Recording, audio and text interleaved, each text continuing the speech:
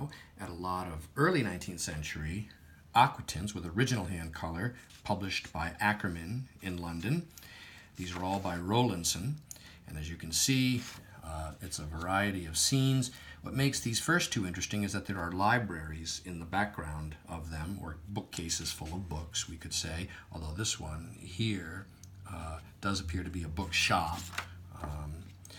Okay, then we've got an outdoor scene with dogs and a carriage. That's quite interesting. We've got an interior scene here with a book on the floor, another book here, more books back here. Appears to be ghosts and phantoms and so on there. And then we've got this interior scene here. A lot of these have dates. Some of these are 1815, 1817, 1812, in this range.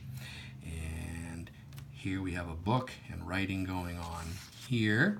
And the final view, again, involves papers and eyeglasses. There's a small little line of ink here.